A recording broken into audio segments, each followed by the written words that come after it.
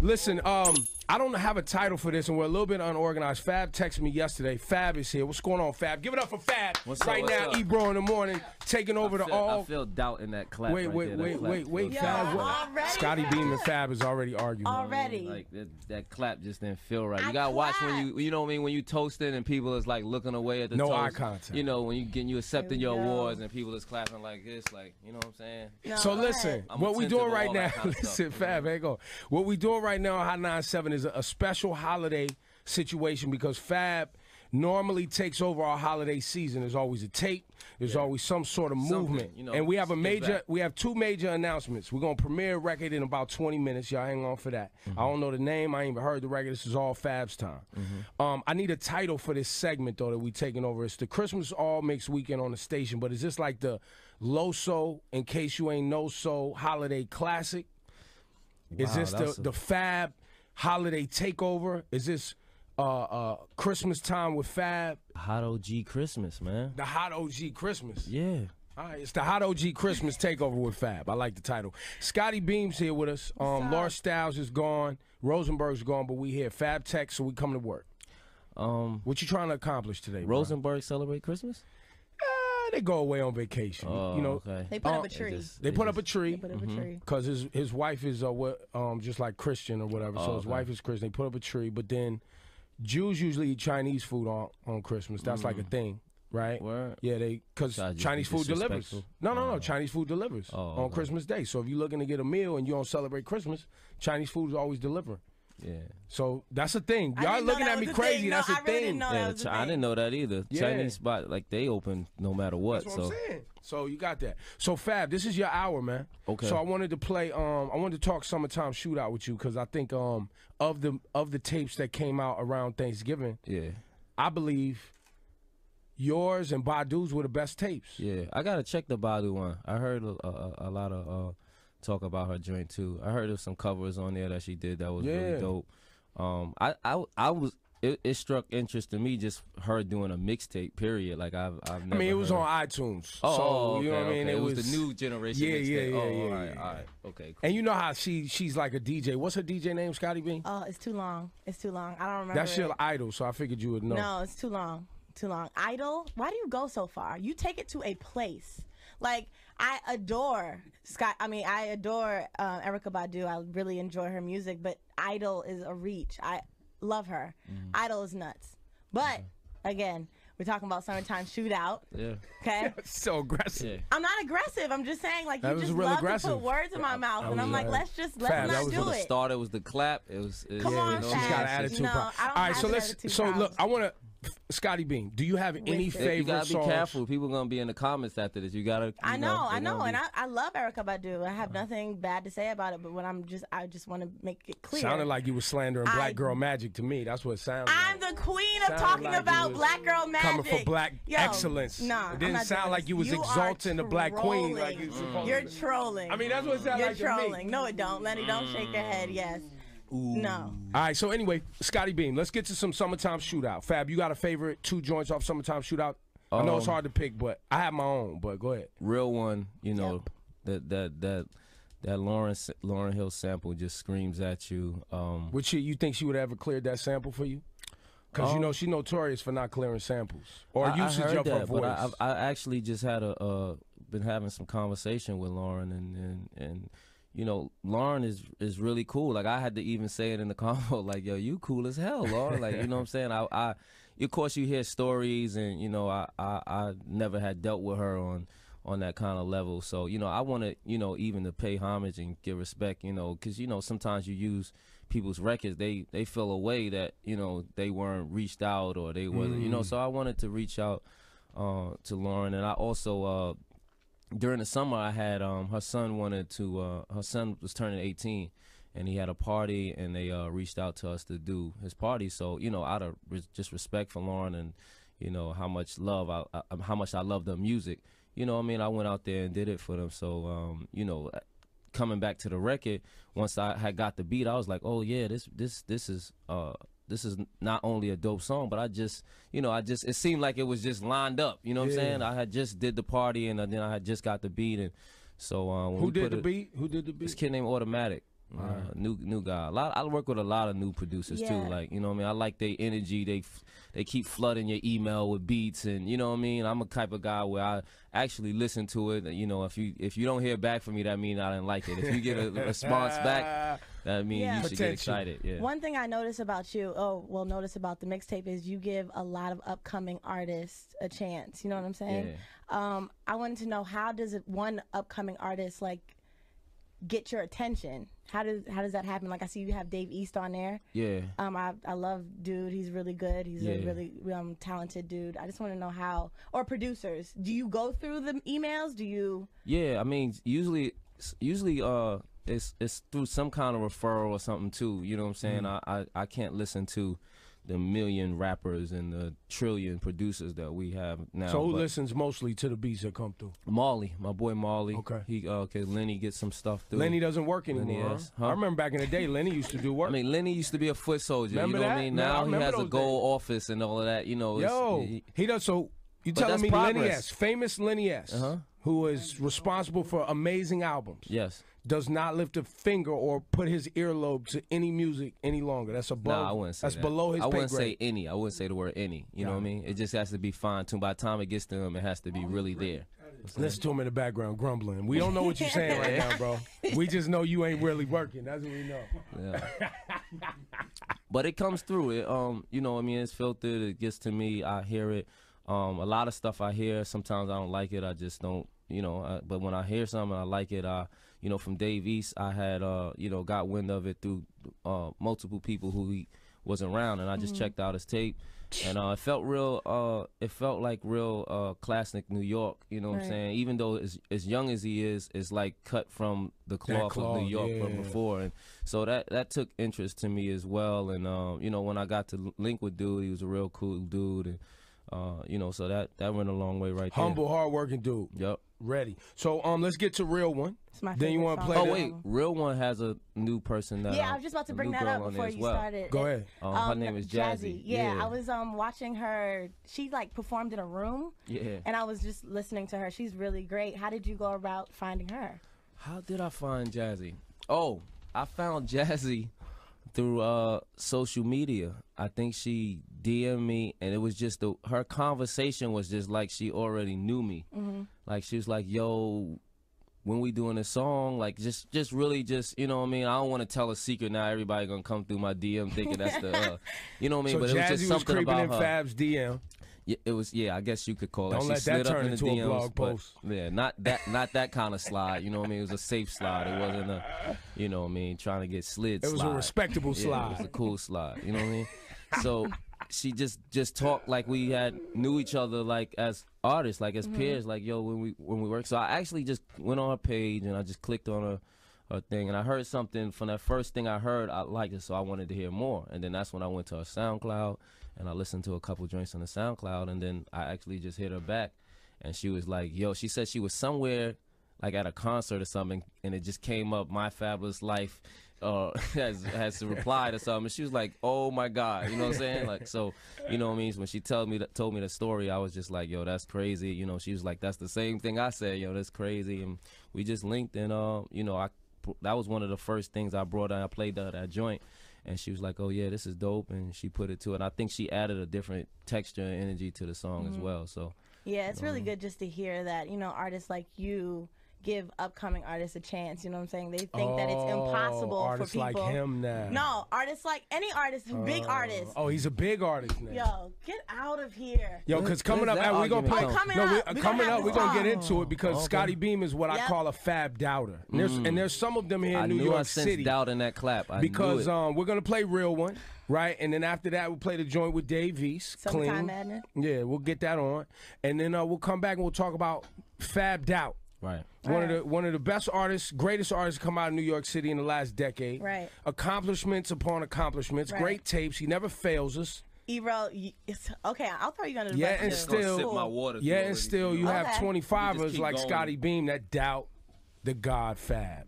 No, I never said that. It is the Loso Holiday Classic. Wait, no, the Hot OG Holiday. Holiday takeover. Yeah. Every holiday season, how many years you put out a tape now? I think we about 3 or 4 in. Annual. Yeah, annually. Annual tapes. Whether it was Soul Tape or There's No Competition. There's No Competition 3 one year. It was Soul Tape on, on Christmas. It was Soul Tape on Thanksgiving one year. You're consistent for New York. Yeah, I actually tapped into that little holiday thing because people are just home, you know what I'm saying? And they sitting around and most people don't have to work and, you know what I mean? So it became a ritual just to get them that tape because everybody's sitting there. People want some new music. People want to zone out from their families sometimes. Some people, and commute to their families. They wanted to listen to music. And I remember from the 90s, like everything that I was doing in the last year, so I was tapping into like stuff. And so the 90s, the fourth quarter was a very big quarter. People used to come out. They would be fighting for this December month because it was a big time for shopping. Yeah. You know what I mean? Big CDs were sold. You did big numbers. Even though January was a dramatic drop because, you spent all your money. Ain't nobody spending no more money anymore. But that December month was so big, it was kind of worth it. Because it's like if people buying stuff, let's make sure my stuff is up there so people can and cop. you're out. Yeah. Yeah. People are out. Yeah. Even shopping for others. So it's like when you go to Target, if you see your joint on there, somebody end up throwing it in the basket, even though they was there for paper towels and you know what I mean? So that's why that worked. So I turned that into the mixtape avenue of releasing at that time because people are sitting home, they on their laptops, they on their phones, and it was a great time to you put some new music out. And I mean, I hear you talking. I mean, that's consistency. Yeah. You know what I mean? Like you're a consistent artist out of New York at a time when people always like to talk about how New York is not present. And you consistently, as an artist over the last 15 years? I don't think New York has little spells and moments, you know what I'm saying, in the last, 10 years. But that word that you just said, consistency, hasn't been here in a minute. So, you know what I mean? But you, sir, are consistent. Me, but it's still, I'm only one man. You know? But despite the doubters, you still make sure you step out and you give. Here's my thing. Wait, Scotty, wait. Here's my thing. Scotty, just wait a second. You keep Will you going, wait a second? And I'm ready. Because Fab always comes through with something. Okay. And then people doubt him. Doubt is extreme.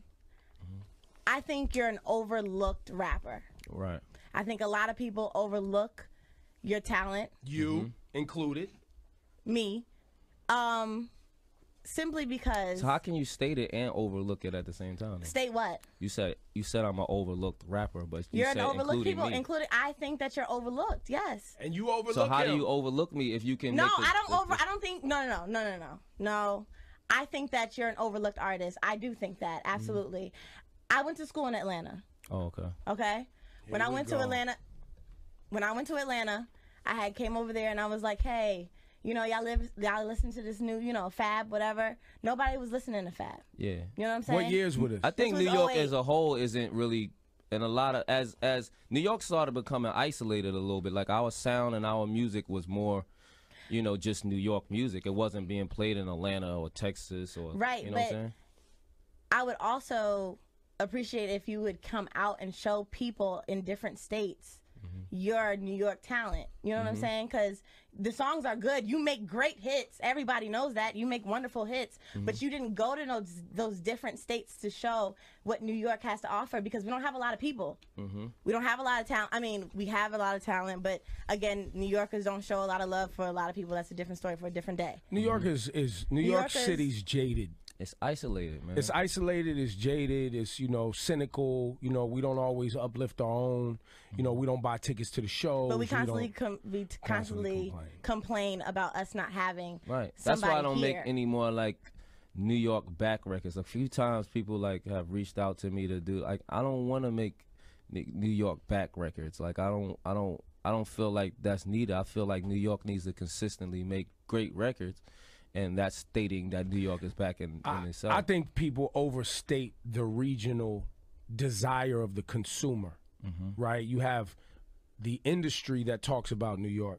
I think the consumer just wants great music. Right. They not thinking. That's what I mean. Like, you need to just make good records that perform in every region.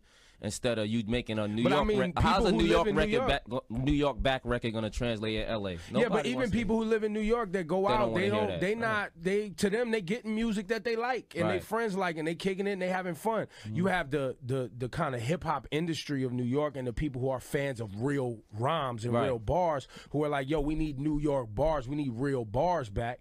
But I think for the average person just loving music, they not thinking regionally. They just thinking, all right, who's got great songs that I like? Right. And I think a lot of people are stuck in this 90 era. I understand you appreciate 90s, but you have a way of making your sound relevant. A lot You of don't even like Fab no, like no, that. but you have a I'm tired relevant of this sound. spin you No, trying no, to do, no, I'm man. not doing I'm trying no to be spin. patient with no, your because spin, you're trying man. to sit Taking there. me too No, you're long. trying to sit there and trying to troll and do some shit that I'm not cool with, Ebro. Man, like I don't look, do man. that. Look, What ain't I'm nobody talking about trolling. is, You no, doubt you're Fab. trolling. You Yes, doubt but I'm Fab. not gonna be sitting here and thinking, saying that he don't make relevant music when he makes ain't big nobody hits. brought relevant up. Obviously, so he makes relevant Why music. you getting because so it's upset? Because you keep on trying to troll me because I'm not Laura Styles, bro. What's that mean? Because you keep on sitting here trying to troll me. I'm What's not that doing mean? that. I want to talk about music. I can talk about music. Yeah, but you doubt Fab, All right, and we have finish Fab your dropping point. a premiere it's not my today, point. and I you just doubt wanted to Fab say- like I a just- lot of other people. I just wanted to sit here and try to say and ask, what does it take? Like, how do you go about trying to find that relevant sound instead of staying in the 90s? Because a lot of artists think that staying in the 90s is a thing. Like, I'm not really trying to do either one of them. I'm not trying to make a relevant sound or trying to stay in the 90s. I'm just really doing music as I see fit, that I see is comfortable to me, what I like to, messages that I like to come across, things that I see, things that inspire me, things that are relatable to other people. That's what I make music on. Like when I say even bringing 90s things in it, it's certain things that were going on in the 90s that are missing today, which would be brand new to a generation that wasn't around during 90s hip hop. You know what I'm saying? Like even when I did my birthday party, I called it the Platinum Party because back then they used to have, that was their celebration of, it was a platinum party because people were going platinum then, you know what I'm saying? But now there's very few people going Very platinum. few. So, and they just don't even have a platinum. That was a celebration then. Like it would bring the plaque out, people would be there, everybody would dress up. That was the dress up parties then. So that was kind of, we just taking little things from there and just bring it into this generation and making it fun in that state. and But you I'm being not true to you being true to Fab though. You Yeah. being true to your style. because I grew up and off of that music as well. So, but Right. I'm not trying to really recreate something that was. I'm trying to just bring something that's missing and bring it to this generation as well. So, I'm one of the few people that could bridge the gap between that because I actually kind of came in the game in the late 90s and, but I grew up on 90s hip hop. But I also know what's going on today, whereas I could, cross the 90s to what's going on in 2015 as well. And there's not many people that could do that. There's not many people that the kids are going to pay attention to from that era unless they, just fans of them. And there's not many people who the 90s people would even respect to, preach to give it to the younger guys. You know what I'm saying? So it makes the connection on both sides. And I just try to, in between there, do the music that I like and think that will work for me. Like I don't try too many. I do experiment on, different sounds and stuff too, because that's part of, making music as well. But I don't try too many things that are out of my way. I try to just do things that fit me, you know what I mean? Right. My versatility. So let's get this premiere on before I scream on Scotty Beam now that you're done. So we're gonna play your record, then I'm gonna come back and spaz on this one right here for getting too hype and feeling herself. Right? Because she's a Fab daughter. Now she's coming for Laura Styles and we're gonna leave documented. We're leaving all this documented. No, so because- fry your ass because in a you minute. never, you never. No, we're gonna like, fry no, your ass. No, because you want to So throw listen, me under the shut up for a bus. second. Off with your mic. We're gonna get this premiere on. So tee up this premiere for the people. The new record is called New Gambino, and it's produced by Mark Henry. It's also featuring Jazzy. Mark Henry, the wrestler? No, Mark Henry, the producer, the Creep producer, Mark Henry. He's out of DC. Another new guy. He been working with me. Another thing I do is when producers be, they work with me on the mixtapes and stuff like that. I also give them a shot to work on, the major projects as well. Like I don't kind of like B-list certain producers and let them only work on mixtapes and stuff like that. But That's where he came from when I was doing the mixtape, when I was doing soul tapes and stuff. Mark Henry sent me some beats, and I've been working with him ever since, and he produced this joint for me. It's actual flip of Wu-Tang's Wu Gambino. Yeah. So we called it New Gambino, and it's featuring Jazzy, who's on the real one. And it's a real dope record, man. I teased it a little bit on Instagram. People was feeling it a little bit, so let's do it. A real thing. Yo, Juanito, we're going to have to spin this back a couple of times. Let's do it, man. It's the Hot OG Holiday Takeover. It's Hot 97, Ebro in the morning. Scotty Beam still mad. I'm not mad. And what I meant by I'm not Laura Styles is love, no. What I'm not. What I meant by that is because I'm like, of course I'm younger, and you know Ebro also How thinks old are you? I'm 25. 25. Yeah. And you know Ebro. 25-year-olds make a lot of mistakes. Yeah, I make a lot of mistakes, of course. But what I'm saying is, you know, don't look at her like that, Lenny. I'm not Laura Styles, meaning, you know, you can't. Just because I'm not Laura Styles, you can't like joke on me or troll on me. Like, what is the Laura Style? Does he I do joke that to everybody. No, he doesn't troll Laura. I do it to everybody. I troll Laura too, and Rosenberg. I do it to everybody. No. And by the way, check this out. Doing pretty. She got her own Pop Tarts. Check this out. Laura gonna feel some type of way, and I'm gonna check this out. Here's her real problem. And this is a real thing, right? It's a real thing. Back to Fab. These 25ers, they got this internet thing, and they really think they artists is moving. And these flash in the pan ass artists is just like get flash in the pan ass careers when motherfuckers get thirsty too fast, right? And so when I'm telling you, you doubting Fab, the reason I'm bringing it up is because now we have Fab here, right? And I'm talking to him, and I'm you trying to dodging the question. I'm not dodging the question, but you want to sit there and troll on me, and dodging. And no, you're just trolling. No, you're dodging. No, you're sitting there and you're making it sound like I have a problem with Fab, and I don't. I would have said I don't feel that way. I don't feel like you have a problem. No. I was never that way. The youngsters, baby. But like I always felt like you're a little younger, so you might have like even how you saying I go to Atlanta a lot, so even I may not have as many shows or many appearances there as New York or the Eastern, what's the name, but I've been there, so even it just could be in your generation, y'all in other places too, generation and regionally, like y'all don't get the same, like New York, they kind of know what I do here. It's not even a question, but other places they may not get it in as much doses as New York. You know what I'm saying? I could put out something here and New York receives it way quicker and than Atlanta or Texas or LA or you know what I'm saying, and that's just based on where I'm from. So I think people from other places, they may not get as much of a dose, but at the same time we had an internet, we have things that other ways that people can get your music and get to know you through social media and stuff like that. So that's always a blessing in that same if we didn't have those things, it would be even a bigger distance. People in Atlanta would really never, like, when I go to Atlanta, the most I hear me when I'm there, you know what I'm saying? But I don't know, like, when I go, I'm sure, like, my peoples will tell me, like, yo, they don't play that, like, when you in the club, when you there, they play all your joints, and I see the reception when I'm there. But when you go away, you're not as fresh on their mind, or they don't play you all the time there. And we got another New York record today with this new Gambinos. I want to run that back one more time.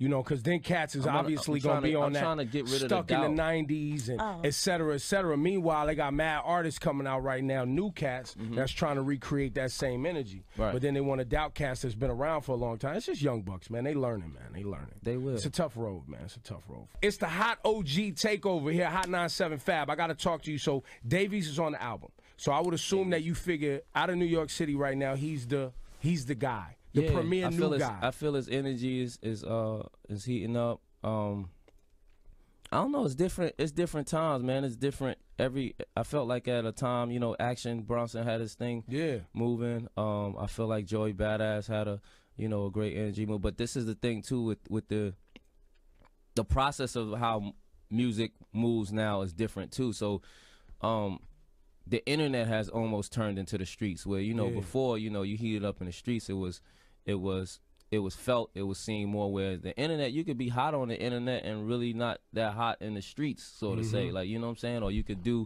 you could perform for those internet crowds or those events that they come out to, but then you could walk down the street and nobody really know you. You know what I'm saying? So it's different in that. Like when I was on Clue mixtapes, like I would go to a mall and people would mob me. Like, you know what I'm saying? Like, so it was a different, or everybody knew it and had it. Where it's different. It's now. More scattered now. It's, you know, and that's kind of like everything, right? You could get content everywhere. You get people claim they listen to the show all the time. They only see it on YouTube. They never even turn on in the car. You know what I'm saying?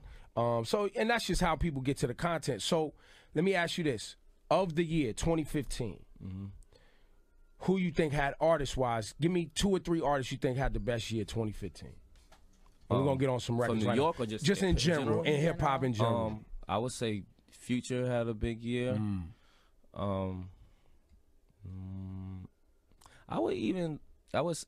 course, I think Drake had a great year. I would even say Meek had a big year just as all around all the things that was going on with him. Right. Even from the Drake beef to him putting out and doing 200 and the #1 album to the Nicki situation. You know, he had a lot of things going on, you know what I'm saying? Whether they were positive or negative, him almost going to jail, all kind of things were around him. I think that's still pending, right, Scotty Beam? The Meek Mill jail. Yeah. He's still he has to chill until I think February 5th. And then they got to go back to court? Sentencing. Oh, okay. So. Well, we hope that you know, Meek Mill is a friend of mine. I hope that, you know, it goes in the right direction for him. I think he's a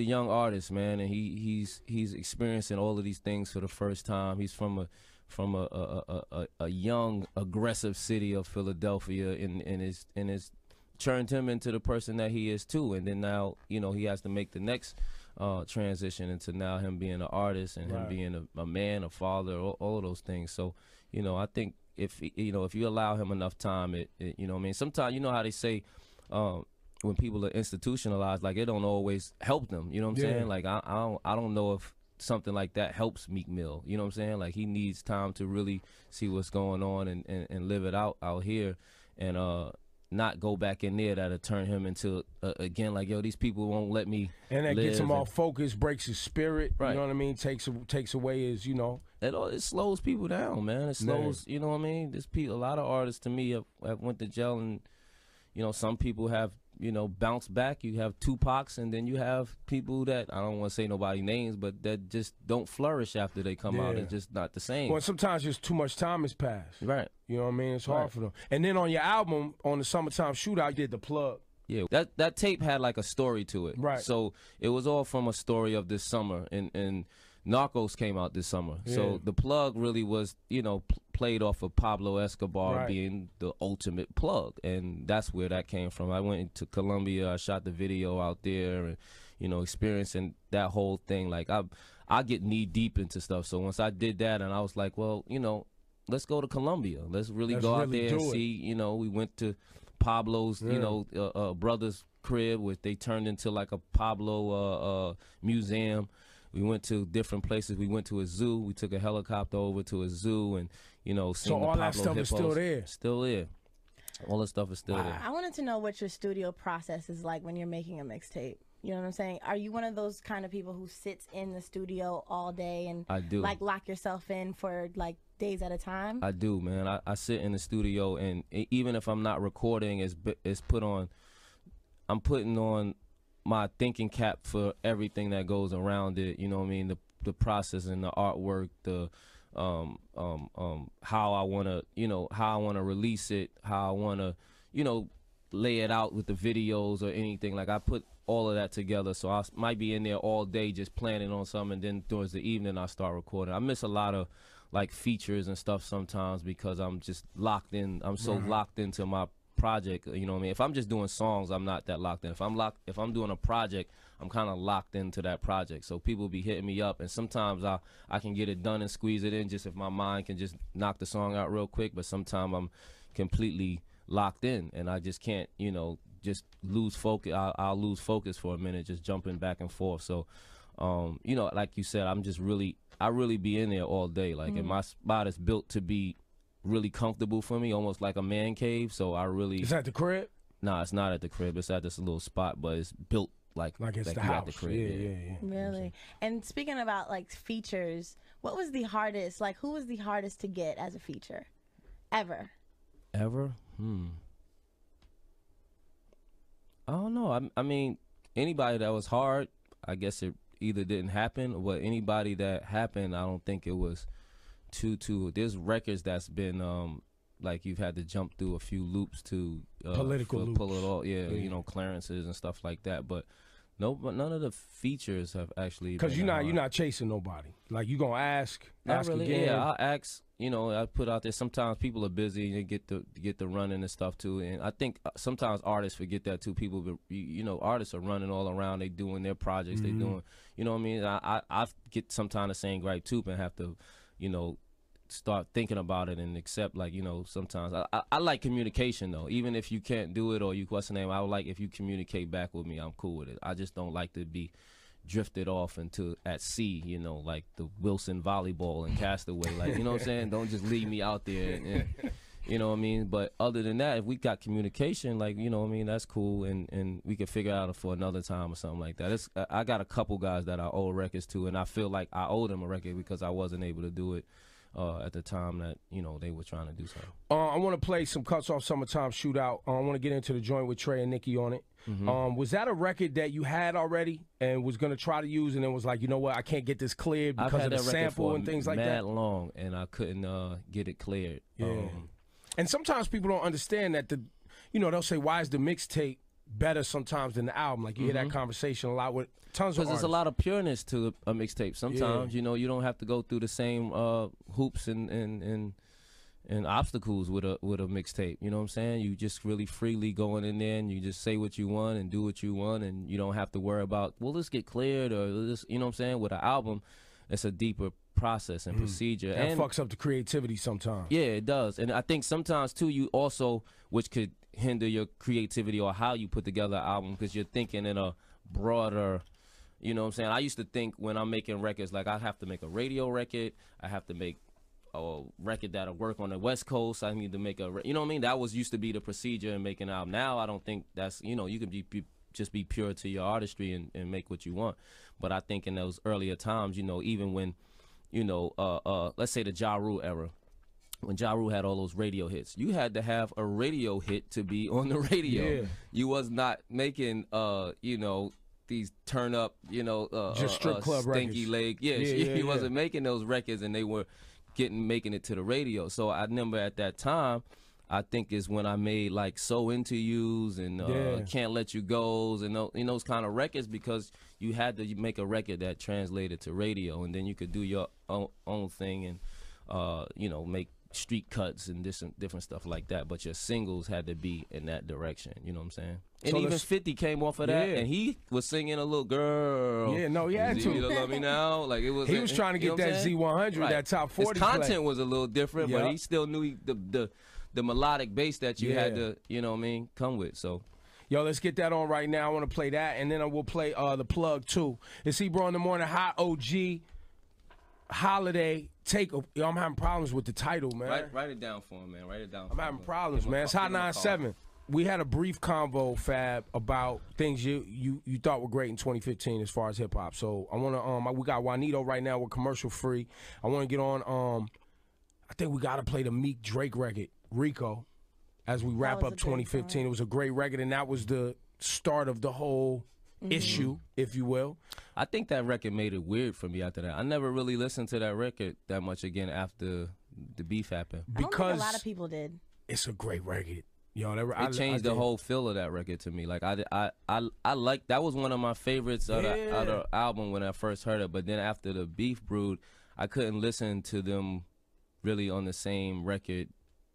It felt fake. Ignoring it felt fake. It just didn't feel right. Do you do you think it's because of the rumor, or I guess the speculation, or even the whole, what was his name, Quentin Miller? Oh, Quentin Miller. The whole thing, did that sour it for you too? The idea that Drake didn't write it?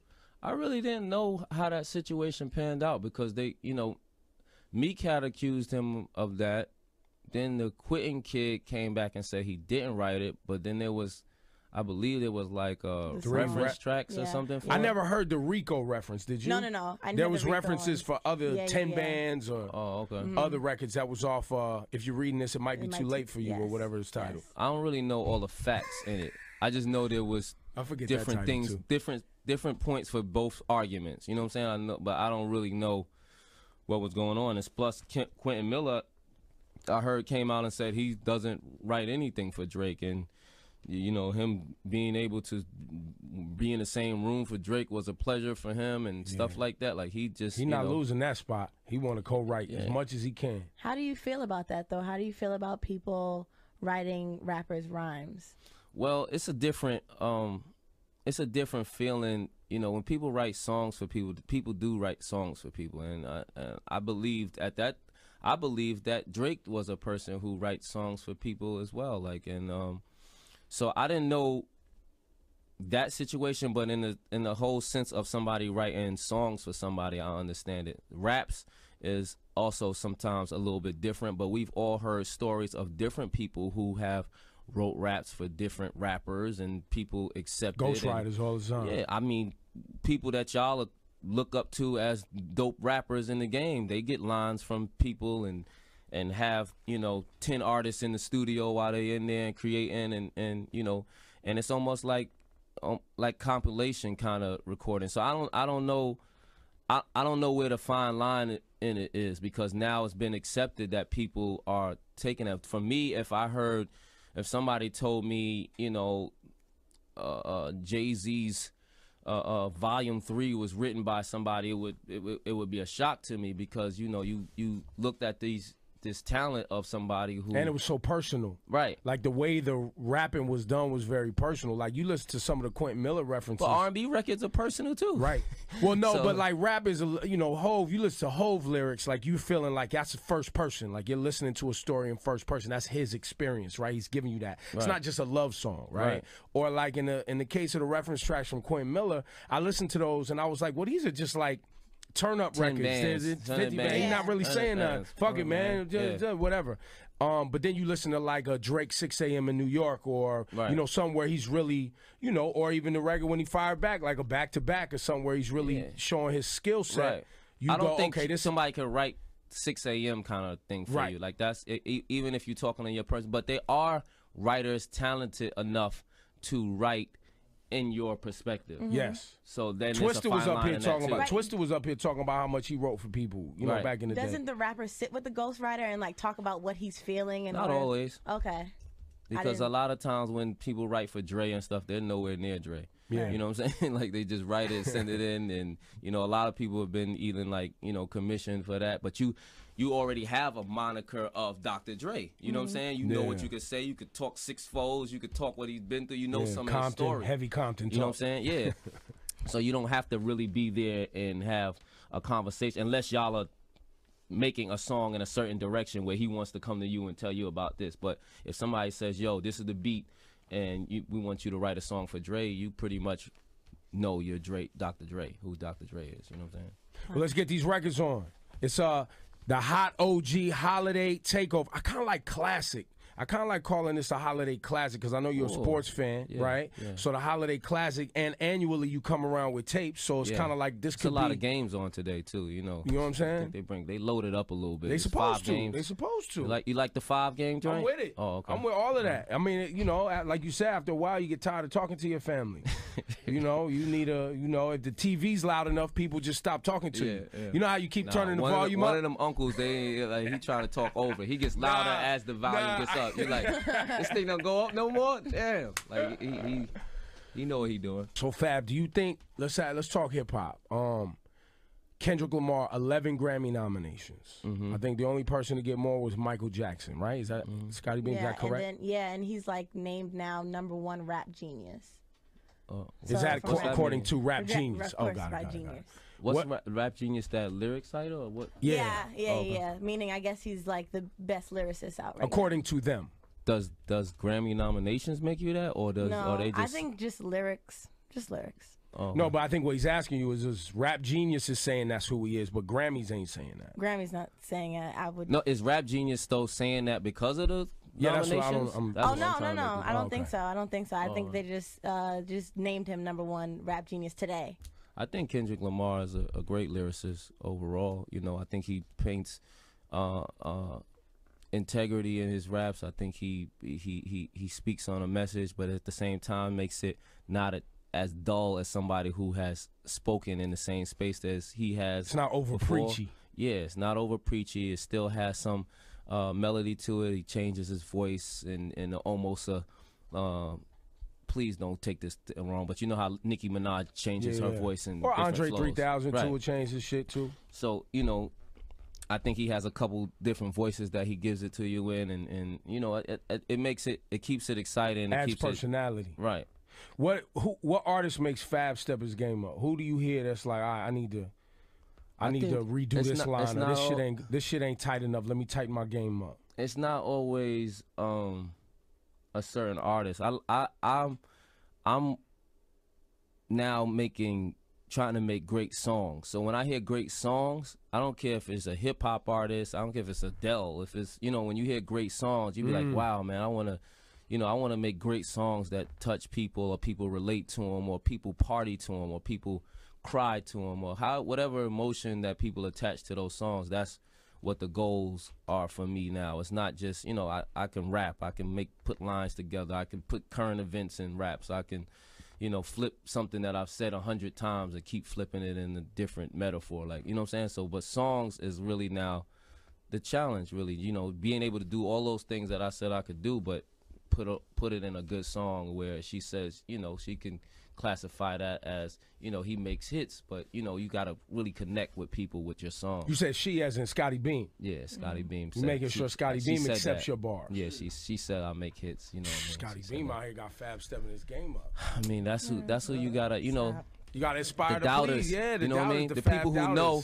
You know, you gotta appreciate the people who know, but you aiming for the people that doubt. You know what I mean? You have to aim for them. It keeps you sharp, my G. You know, it keeps you sharp. That's what I sharpen my blade for. The Scotty B's as well. That's what I do it for. Yo, so Fab, today, well, it's Christmas Eve, but yeah, tomorrow was supposed to be a big day. Yeah, I was supposed to drop the Young OG Project 2 on Christmas, but I needed some more clearance time. My samples weren't clearing in time. And the mixtape performed very well. Might as well let it ride. So I wanted to give it some room to breathe. I want to shoot some videos off it. I'm gonna push the Young OG project back to February, and use January to promote into February. You really don't notice how close Thanksgiving and Christmas are until you until you doing it, right? Yeah, until you actually like live it. You know what I'm saying? And I was content with doing it because I felt like, you know, you could just double up on music, and I still wanted my Christmas date. But then I saw, like, you know, some other factors. You know, the thing I didn't want the tape to get smothered by the Young OG project, or have to just devote all my energy and time to Young OG. So we pushed it back. And it's really themed this time. Last time I kind of themed it over 90s hip hop, and like it was inspired by that. But this time it's inspired by 90s R&B. So I wanted to get people into that wave by coming in February. I just needed time to get people into that wave. I think the mixtape just coming in Thanksgiving, and then this would have came Friday. It would have squashed the tape, and the tape is mean. Right. Of the tapes that came out, I'm telling you, this is my favorite tape. Right. Straight up. There was a lot of bricks that dropped on that. Because I think people was trying to just take advantage of the holiday thing that I like exploited, but not saying I'm just the one who figured it, you know, figured the Da Vinci Code or something. Talk your shit, Fab. Talk your shit. I just think people just wanted to take advantage of it. You know what I mean? Like this. Let's throw out a tape, but you was trying to see Fab on the holiday fall back. Together. The holiday is Fab's, is what he's saying. When he comes around the holiday season, everybody just fall back because this shit's gonna be consistent. And so many words. Or if you're gonna do it, just do it. Do it for real. Like you don't play around. We ain't got time, cuz. Is what he's saying. How can they be playing with it? Like, what does that mean? Playing with it means like you just slop something together or put something together and there's no theme, there's no cohesiveness, there's no. I think you know, do that with your tapes. Make sure that you putting it together for real. Don't, you know, no disrespect to anybody who put out projects on them, but every time you putting out a project, this is a representation of you and your music and your brand. So you got to put it out for real. Like, you know, don't look at it like, oh, I'm just throwing out a tape. I think people put too much shit on there too. Like, you know, there could be a lot of great music. Like I listened to Chris Brown's tape that he came out with. There's a lot of great music on there, but it was 35 joints. Like I can't. At a certain point, I started getting lost. Yeah, the Game's joint too. The Game had great shit on his album, right? But it's hard. Like you go through and you find a couple, and then like you try to go back and find some other ones. And this ain't the '90s where you had time to sit and listen to 30 songs straight. So. Now you got so much other to do. Social media is popping. You can't stop scrolling on your phone.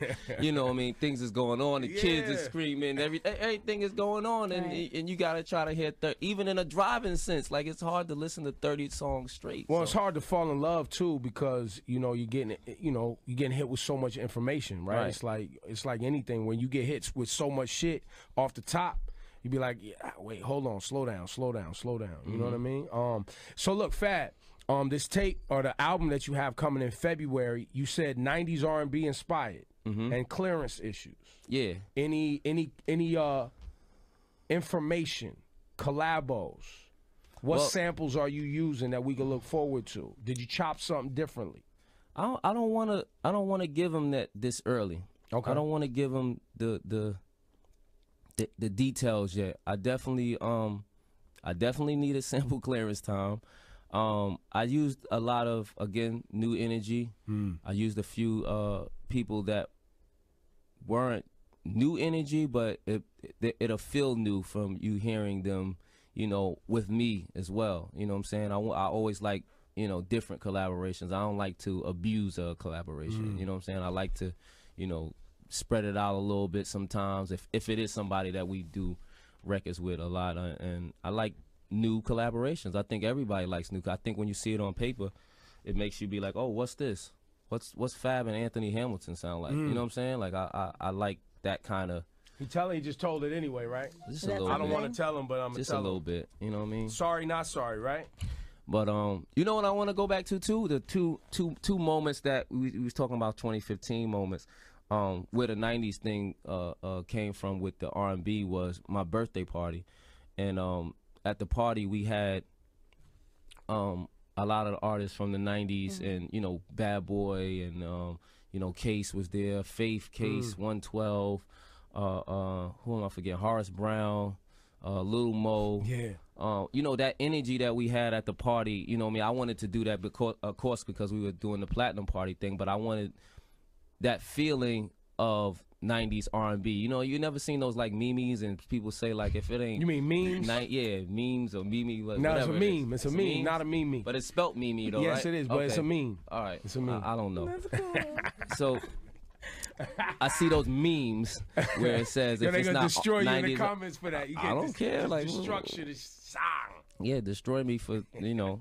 Memes. People say memes though. That's another thing too. I've heard people say it, so that's why. I heard some newscasters say like, yeah, with the memes, and I'm like, I've heard it, so that's why I never was. Nobody corrected me. Everybody just. Yo, you gotta like check tomato, the people tomato. around you. You gotta check the people around you. They not. I mean. You just said 1 second ago. Anyway, there was memes that say, if it ain't 90s R&B love, I don't want it. Whereas R&B in that time was a different feeling. It was a different connection.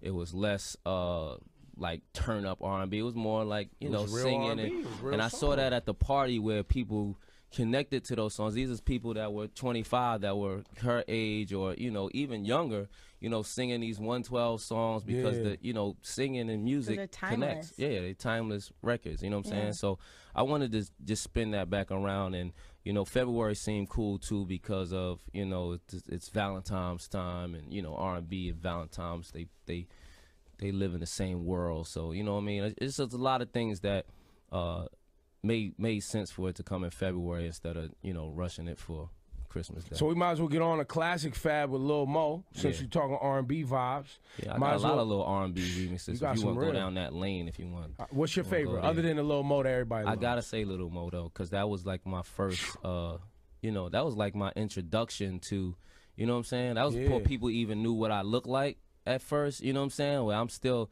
people are saying, yo, I love this kid Fab, and I'm like, I'm Fab though. Like, you know what I'm saying? I'm like trying to explain it as me. And people love the song, and I got to see genuine opinions before, you know, people are in your face, you know what I mean, doubters that, you know, was doubting when they were in the other room, but now they you know what I'm saying? So I got to see those genuine reactions before people knew who I was. So I always, and Little Mo too, one key thing about the Little Mo collab was that at that time too, Little Mo was hot. So a lot of people were pressuring her to, you know, try to get Jay-Z because she was on a Jay-Z hook. She was on Ja Rule's records. And they were telling her to get those people. And she was fighting like, nah, I want to use this kid from this Clue mixtapes. Like, yo, he's being crazy. I want to use this kid. And they were trying to talk her out of it. Like, nah, man, like, get one of these guys. Like, this is your first single. You want to take off? And she was like, nah, I want it. And she kind of fought for it. They even put the record out first without me. Yeah, I remember that. Like, it was Superwoman, just her alone, and then I think just for a little kick, they threw mine out, and then and that one started going, and now I'm here. Let's go. Fab is here. It's the hot OG Christmas holiday, Christmas Eve classic takeover thing on Hot 9. I can't remember the title, Scotty Bean. You remember. Look, man, it's the holiday. Wait, no, let me try this again. It's the hot OG holiday classic. Fab is taking over this morning on Hot 97. Ebro in the morning's here. Scotty's Beam sitting in.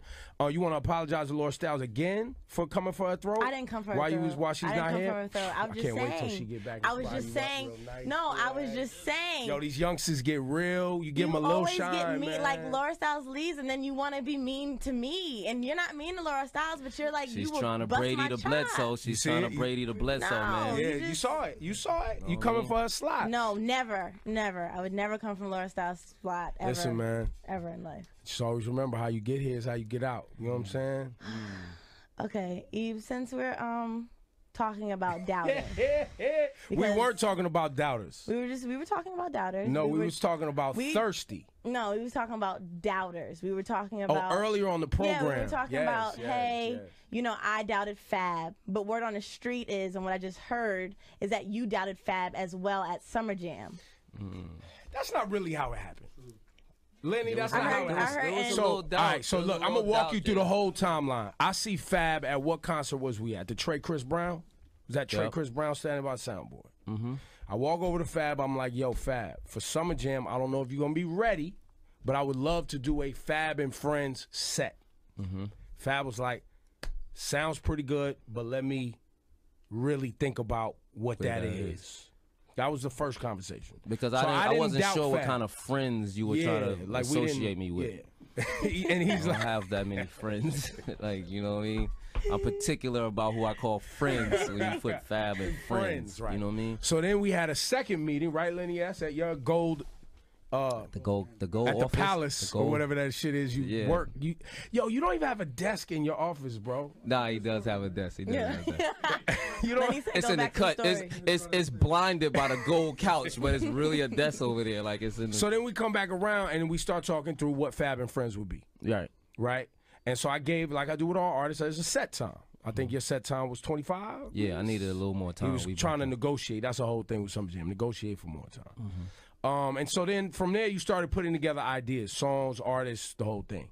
The doubt came in whether or not Fab, but his co-worker, Lenny S., would be able to manage the time and the guests coming in and out and on and off stage. That was the doubt. But we told him if we are able to do this, it will be an epic performance. So we need you to work with us. That's what we not against sometimes us. Help us. Some of the thing it felt like he wasn't working with us. Is that true, Yves? Absolutely. It's absolutely true. It's absolutely true, because I was like, yo, this artist, yo, they notoriously late. They flake. It's going to fuck up everything. It's going to fuck up your time. I don't know about them. So what happened after? Did you say, like, yeah, I ate my words? No, what happened was they walked over to me, and Lenny was like, yeah, fucker, see, I told you. Yeah, we pulled Don't it ever off. doubt me again. And I was like, no, you did your thing. We pulled it off. Shout out to everybody that came out. Black Rob, Fat Joe, Raekwon, Method Man, Redman. Legendary. Mobb Deep, Anybody I'm leaving off? Some Mace. people say the best set at Summer Jam. Mace. Easy.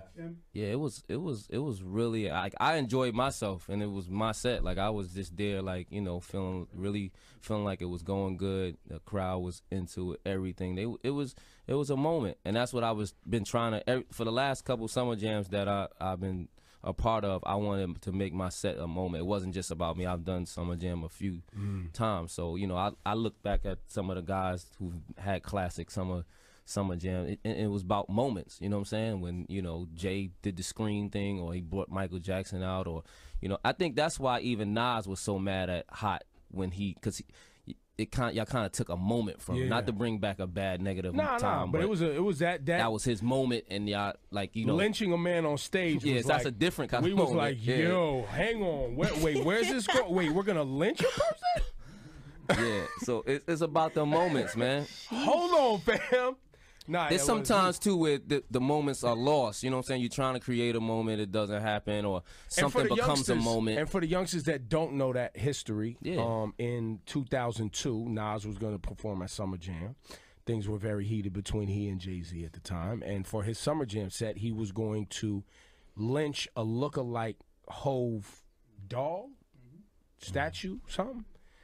And how'd y'all get wind of it? It was like in a because we got rehearsal or something, and we got to build it. We had to build the lynching, whatever that thing is scary called. Looking. You know, and you know, at the time I was like, this is crazy. And the PD at the time was Tracy Clordy. She was like, yeah, nah, we not as a corporation gonna allow a black man to get lynched on Summer Jam stage for the sake of entertainment. That won't go over well anywhere. Shareholder, like, that's not. So Nas was obviously upset. And I think that's something that you could pull at your show, like if it was just Nas's tour show, but like at the station Summer Jam. Well, yeah. Well, and you know, and a lot of people, you know, don't remember that. But you know, Power 105. His moment was taken. Power 105 had just come on. This was 2002, and they had just come on March 2002. So this was that summer. So Nas gets pissed off. Doesn't perform at Summer Jam 2002 and runs up. I think he went on Steph Lover's show, right, at the time, and then starts shitting on Hot 97 and, you know, being mad at us. And obviously 105 is going to use it, you know, and run with it at the time. But it was all based on those moments, because you gotta have your moment. So Nas was trying to create his moment. He may have went a little too far, but that was his moment. And I looked at, you know, everybody, you know, people who've had their moments at Summer Jam, you know what I mean? Michael Jackson, Jay-Z. Yeah, those are moments. You want to, they're gonna outlive just being at Summer Jam. They're gonna just be, you know what I mean? Remember that time at Summer Jam, they brought this one out. When Swizz brought out Kanye West and they had the beat battle on stage. You know, are you privy to the Summer Jam crown conversations that happen after Summer Jam? Where it's like the New York City kind of hip-hop hierarchy of like Hove, Swizz Beatz, Mike Kaiser, Lenny S. Who else is in that convo? Steve Stout. There's like a conference call that's happened, or a share of emails about who had the best set. You know, at Summer Jam, like everybody trying to outdo one another. I heard about them. I don't. Yeah, they don't involve you. I don't. Yeah, I try to even be blind to them too, because I don't want that being my basis of trying to live up to the Hove Kaiser. Well, because Hove is gonna be like, yo, I'm the king. No matter what you do, you brought out Michael Jackson. Hove. Yeah, it's like, I brought out Mike. That's don't top Mike. You know what I'm saying? And he's gonna stand by that. You know what I'm saying? Only one I was upset. But I tried to. One year I tried to have the Kim Foxy reunion. I think it was y'all 20th anniversary. And I don't want to go into the story of what did happen or what happened, but that Summer Jam, the moment ended up being, it was still Papoose stealing 5 minutes. And I was so mad that was the moment of Summer Jam. Like, I was like, yeah, but you lead that up. That's social media. You lead that up to them dummies on fucking Twitter to talk about. But if that wasn't the, what else was the moment? What else was the moment? Like, I just was mad that it wasn't a great moment as the moment. Right, but that still outlived Wu-Tang being there. Like, you know what I'm saying? That was more talked about, and more energy was around Pap supposedly stealing 5 minutes, and he really ended up not stealing 5 minutes. No. And it was... Kendrick had 3 minutes left. He gave his mic to Pap. Pap walked out. And didn't even get. But you didn't even know that at the time, though, right? I seen him standing there, but I didn't know Kendrick was going to give him the microphone. I wasn't sure if Kendrick was going to bring him out or what the whole scenario was going to be, because I think, you know, A$AP Rocky and them was there, and they all kind of came out with Kendrick and all that too, so I wasn't sure how that was going to play. Right. But I wasn't going to cut the kid's mic off at the time, because I was like, well, there's 3 minutes left on the clock, plus I got to turn the stage around, gives me a little extra time. That's the power of social media, though, now. Like, certain, like, flukes or different funny things become the moment instead of, like, Michael Jackson coming out being the moment, or, you know, Kim Foxy, or the set of, like, something happened, like, you know, the year with the Slow Bucks thing, that was the moment of that year. You know what I'm saying? Like, certain things of that, like, I'd rather something, you know, at that kind of show, something, a moment, like, you know what I mean, like something, a musical performance moment, rather than. Well, I think it's the, you know, when you care about music and you care about the culture, you hate when it gets overshadowed by an incident. Right. You know what I'm saying? Because those are just incidents. Those aren't really like, and a lot of times it's negative. You know what I'm saying? It's people poking fun at somebody, or you know, something happened to somebody, and that's the world we live in now, where it's like, you know, in the face of quality. You know, it's like we had the To Pimp a Butterfly conversation versus the Drake What a Time to Be Alive versus Future Dirty Sprite 2 versus these other. And there's a lot of people who are like, yo, the music that Kendrick put on To Pimp a Butterfly, it's too musical. It's too lyrical. It's too hard to listen to, right? And you start to go, wait a minute. Like, I mean, look, you can like different things. If you like Dirty Sprite 2, that's cool, but you can't. They can't delineate between the two forms of, you know. Some people can't digest that. And I think that's just a, you know, function of the world we live in, is reality TV, fucking social media, blogs, blah, blah, blah. It's still some interest, too. I think when I listen to Pimp, like, that project as a whole was a well put together project. Yes. Was it my favorite album to listen to? No. Right. I can be honest and say that, like, you know, I listened to it more than once, but it wasn't like something that I rode around in a car to, or what's the name, because it's a different type of digestion when you listening to that project. You know what I'm saying? Like, I listened to it one time I was chilling. I listened to it one time I was like getting dressed, just to hear it in different forms. You know what I'm saying? It's not a driving album. Unless you're on a long road trip. It's not like a driving through the city album. It's a sitting at the crib album. It's a, you know what I mean, Sunday morning album. It's a, you know, as albums go, it was easily, I mean, in hip hop, it was easily my favorite album of 2015 as far as a cohesive project. Right. The other projects that came out in 2015, I like a lot of songs on those albums, but as a cohesive project, you know, like What a Time to Be Alive is a collection of songs. You know what I'm saying? It's exactly what the title is. And it's fun. It's great. This is awesome. What a Time to Be Alive. Boom. You know, if you're reading this, is probably too late. It's a collection of songs. It was a tape. Like, you put it out as a mixtape. Dirty Sprite 2. You know, I can't listen to entire Future albums. You know what I'm saying? I like certain songs because I think too much of it starts to sound the same to me. You know what I'm saying? But I like Future's talent and I like Future songs, but as a body of work, you know what I'm saying? Same with Meek Mill. A lot of great songs on there, but as a cohesive project, I like the Dreams and Nightmares, the first one. Right. You know, as a cohesive project, and I like Kendrick some of Meek's puts together good projects though, like as a whole. When I saw that from even the mixtapes, the like Section 80 and you know, those are, I could listen to them. So when I heard those, I was like, well, when he get to the album time, like, he's gonna have a whole project, like Good Kid, Mad City. That was. And then I knew he was over there with Dre, who comes from that whole Chronic and sequencing the album, the skits and all of that. So I knew that, you know, I'm like, yo, this first project has got it would be a letdown if it went from Section 80 to not a good project that, you know what I'm saying? Like, I didn't expect anything less from him. So I think overall he definitely makes great projects as a whole. Yo, look, Fab, it was good talking to you today, man. What do you do for the holidays? What happens in the Fab household? Because, you know, people try to get into your private life.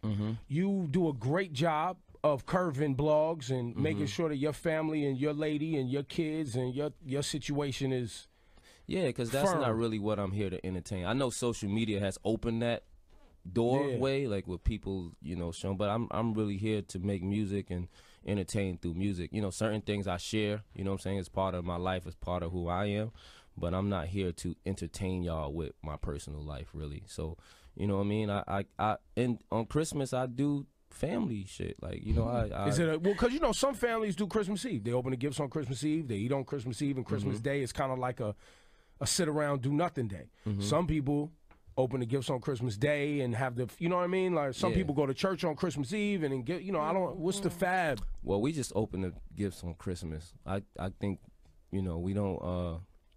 We have like Christmas Eve. We chill and do things together as a family, but we don't really open any. I know sometimes people open, like you said, they open up one gift or something and then wait till the next day. We kind of just do it traditionally and just open up the gifts on Christmas. Some of my family still comes over. Friends start coming over on Christmas Day and, you know, exchange gifts and open gifts and, you know, watch the games. What's your son? What'd you get for your son, your oldest? This year? Yeah, what do you want? He's obsessed with wrestling right now. So he's been upset. He tried to take Rosenberg out. We was at some show. Yeah, he saw Rosenberg try to take him out. Yeah, he's gonna jump on Rosenberg every time he sees him because he just knows he's in his wrestling world. And, you know what I mean? So that's a funny world. Like I haven't been involved in wrestling since I was a little boy. So like, you know, going there and seeing, like, it's still a lot of adults that are involved. I went to when Wale was, like, I was just like, yo. Wale's hard body with the wrestling. No, the funniest one is there was a kid when we was growing up that was infatuated with wrestling, and I took my son to the Barclays to see SummerSlam or something in this summer, and I just hear somebody calling me, and I turn around and it's the kid from when I was a kid. I was like, yo, you still go to these shits? Like, what are you doing here? And he still goes. He's like, you notice my shit. Like, man, you know I'm in here. So it was just funny, man. But my son loves it, so we got him a lot of wrestling thing. We actually did his room over, where his bed is gonna be a wrestling ring. I just set myself up for wrestling matches for, you know, nonstop. You know what I mean? Like, so we did his room over, and it's like a wrestling ring, and the walls are gonna be the crowd, and you know, he's gonna be ecstatic. So that's his big gift. Yeah, that's gonna be his big gift. I'm getting him other little things that I think he needs in his life. You know what I mean? But that's what's gonna be. He's gonna be worried about. Work on his penmanship. He may never leave that room again. Like, he's just gonna be in there, locked in, man. But that's what about though. I think it's about kids. You just had I had a little baby. He's 6 months. Congrats, man. So he's not in Christmas spirit yet. He's just still figuring it out. Still shitting and sleeping. Yeah, and eating. He's just figuring it out. He don't know why these lights is all over. He's just looking around, and you know what I mean. He's in a precious state right now. So you like the newborn that's first 6 months. You know, I'm a new dad, so you know I can have the father talk now. You know, you can. Yeah. You like the newborn, or you like the toddler, or do you like the 3+? I like 3+ on the being able to do things and, you know what I'm saying, hang out with that. I like either the young baby or 3+. What's the name? That little area in between, like the 2s and what's the name? That like kind of like 16 months to like 3 years old. Yeah. That's the little rough stage right there. But then once they get past, once they get like 3 or something, but my kids also have been very cool. Like, I think they got that demeanor from me. Like my baby, he just chill. He really will just sit there. He don't cry much at all. He'll sleep the whole night. Like, you know what I mean? He wakes up in the morning like an adult. Like, you know what I mean? All right, he just needs something to eat, and then he chill. I might stay up, watch some TV. I might go back to sleep. Like, you know what I mean? He's like a big kid, man. So they pretty chill, man. And I've been blessed to do that. I don't have to wake up and do anything in the middle of the night and all that kind of stuff. So I heard stories about that. So. Yeah, nah, I didn't have that problem. Izzy slept through the night. You know, she at about 8 weeks, 8 weeks old, she was starting to sleep through the night. So we just kept letting it rock, and the pediatrician was like, she's getting enough calories. If you want to let her keep sleeping, don't wake her up. Change the diaper in the morning. Yeah. And then we just doing that, and that's been rocking. That's my guy, man. Everybody gets rest. Everybody gets sleep. Nobody's cranky the next day.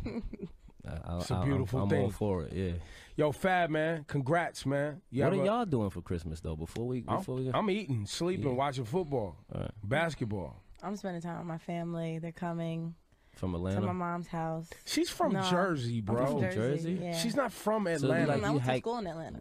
Oh, so you got corrupted down there, and like you turned into like. Not really. I mean, I'm open to all types of music. Except Fab. I'm open to all types of music. So, you know, when I was trying to put people on this certain stuff in Atlanta, you know, they was like, you don't even come out here anyway. But we're not going to have this conversation.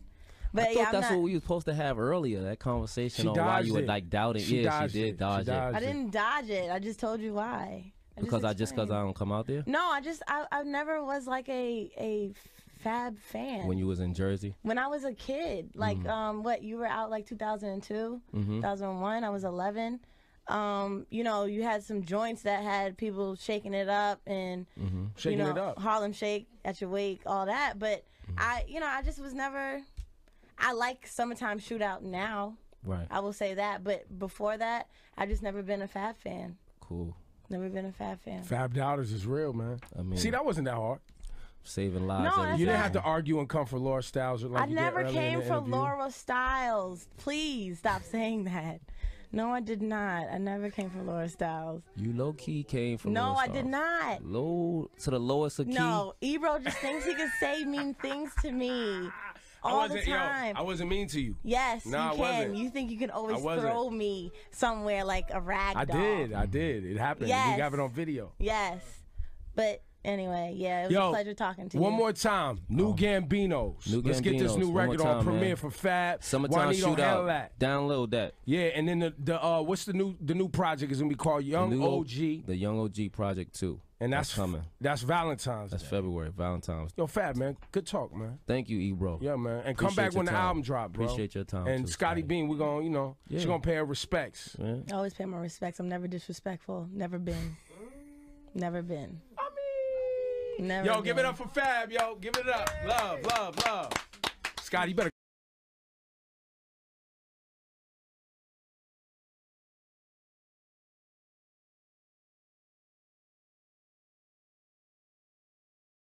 It's filtered. It gets to me. I hear it. A lot of stuff I hear, sometimes I don't like it. I just don't, but when I hear something, I like it. From Dave East, I had, got wind of it through multiple people who he was around, and I just checked out his tape. And it felt real, it felt like real classic New York, you know what I'm saying? Even though as young as he is, it's like cut from the cloth of New York from before. And so that took interest to me as well. And, when I got to link with dude, he was a real cool dude. And, so that went a long way right Humble, hardworking dude. there. Yep. Ready. So let's get to Real One. It's my Then you favorite want to song. play Oh, the- wait. Real One has a new person now. Yeah, I was just about to bring that up before you started. Go ahead. Her name is Jazzy. Yeah, I was watching her. She like performed in a room. Yeah. And I was just listening to her. She's really great. How did you go about finding her? How did I find Jazzy? Oh, I found Jazzy through social media. I think she DM'd me, and it was just her conversation was just like she already knew me. Like she was like, "Yo, when we doing a song, like just really just, you know what I mean? I don't want to tell a secret now. Everybody gonna come through my DM thinking that's the, you know what I mean? So But Jazzy it was just something creeping about in her. Fab's DM. Yeah, it was. Yeah, I guess you could call it. Don't She let that slid up turn in the into a DMs, blog but, post. Yeah, not that kind of slide. You know what I mean? It was a safe slide. It wasn't a, you know what I mean, trying to get slid. It was slide. a respectable Yeah, slide. it was a cool slide. You know what I mean? So she just talked like we knew each other like as artists, like as peers, like yo when we work. So I actually just went on her page and I just clicked on her thing and I heard something. Dude, I have nothing bad to say about it, but I just want to make it clear. Sounded like you were slandering Black Girl Magic to me. That's what it sounded I'm like. the queen of Sounded talking like you about was Black Girl Magic. Coming for Black Yo, excellence. Nah, It I'm didn't not sound doing like this. you was are exalting the Black Queen like trolling. you supposed You're to. trolling. I mean, that's what it sounded You're like to trolling. me. No, it don't. Lenny, don't shake your head. Yes. No. All right, so anyway, Scotty Beam, let's get to some Summertime Shootout. Fab, you got a favorite 2 joints off Summertime Shootout? I know it's hard to pick, but I have my own, but go ahead. Real One, you know, that Lauryn Hill sample just screams at you. Which you think she would have ever cleared that sample for you? Because you know she's notorious for not clearing samples or usage I heard of her that, voice. but I actually just had been having some conversation with Lauryn and you know, Lauryn is really cool. Like I had to even say it in the convo, like, yo, you cool as hell, Lauryn. Like, you know what I'm saying? I of course you hear stories and, you know, I never had dealt with her on that kind of level. So, you know, I want to, you know, even to pay homage and give respect, you know, because, you know, sometimes you use people's records, they feel a way that, you know, they weren't reached out or they wasn't, you know, so I wanted to reach out to Lauryn. And I also, during the summer, I had her son her son was turning 18 and he had a party and they reached out to us to do his party. So, you know, out of just respect for Lauryn and, you know, how much I love the music, you know what I mean, I went out there and did it for them. So, you know, coming back to the record, once I had got the beat, I was like, oh yeah, this is this is not only a dope song, but I just it seemed like it was just lined up. You know what I'm saying?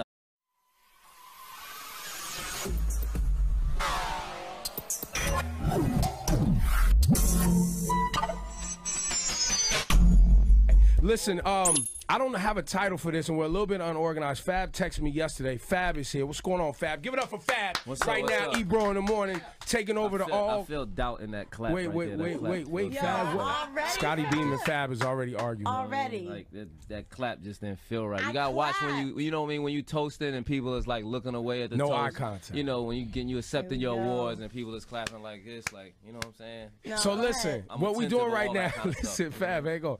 What we doing right now on Hot 97 is a special holiday situation because Fab normally takes over our holiday season. There's always a tape. There's always some sort of movement. you know, and we have give back. two major announcements. We're going to premiere a record in about 20 minutes. Y'all hang on for that. I don't know the name. I ain't even heard the record. This is all Fab's time. I need a title for this segment, though, that we taking over. It's the Christmas All Mix Weekend on the station, but is this like the Loso, in case you ain't know so, holiday classic? Is this the Fab holiday takeover? Is this Christmas time with Fab? Hot OG Christmas, man. The Hot OG Christmas. Yeah. All right, it's the Hot OG Christmas takeover with Fab. I like the title. Scotty Beam's here with us. Laura Styles is gone. Rosenberg's gone, but we here. Fab Tech, so we come to work. What you trying to accomplish today, bro? Rosenberg celebrate Christmas? They go away on vacation. You know, okay. They put up a tree. They put up a tree. They put up a tree. Because his wife is just like Christian or whatever. So his wife is Christian. They put up a tree, but then Jews usually eat Chinese food on Christmas. That's like a thing, right? Word. Yeah, because Chinese food delivers. No. Chinese food delivers on Christmas Day. So if you're looking to get a meal and you don't celebrate Christmas, Chinese food is always delivering. Yeah. So that's a thing. I Y'all didn't know looking that at me was a crazy. thing. That's No, a I really thing. didn't know that was a I thing. didn't know that either. Yeah. Chinese spot, like, they open no matter what. That's what so I'm saying. So you got that. So Fab, this is your hour, man. Okay. So I wanted to play. I wanted to talk Summertime Shootout with you because I think of the tapes that came out around Thanksgiving, yeah. I believe yours and Badu's were the best tapes. Yeah. I gotta check the Badu one. I heard a lot of talk about her joint too. I heard of some covers on there that she did that was really dope. It struck interest in me just her doing a mixtape. Period. Like I've never. I mean, it was heard. on iTunes. Oh, so okay, you know what I mean. okay. It It was the new generation. mixtape. All right. Okay. Cool. And you know how she's like a DJ. What's her DJ name, Scotty B? Oh, it's too long. It's too long. I don't remember. That's your idol, so I figured you would know. No, it's too long. Too long. Idol? Why do you go so far? You take it to a place. Like, I adore I adore Erykah Badu. I really enjoy her music, but Idol is a reach. I love her. Idol is nuts. But again, we're talking about Summertime Shootout. Yeah. Okay. So aggressive. Yeah. I'm not aggressive. I'm just saying, like, That you was just real love aggressive. to put words in my mouth, and I'm like, let's Fab, not that was do For the it. start, it was the clap. It was. Come on, she's Fab. got an attitude No, problem. I don't All right, have so an let's. attitude So look, problem. I want to. Scotty Beam, do you have any With- favorite You gotta be songs? careful. People gonna be in the comments after this. You gotta. I know, and I love Erykah Badu. I had just did the party, and then I had just got the beat, and so when Who we did put the it- beat? Who did the beat? This kid named Automatic. New guy. I work with a lot of new producers too. Yeah. Like, you know what I mean. I like their energy.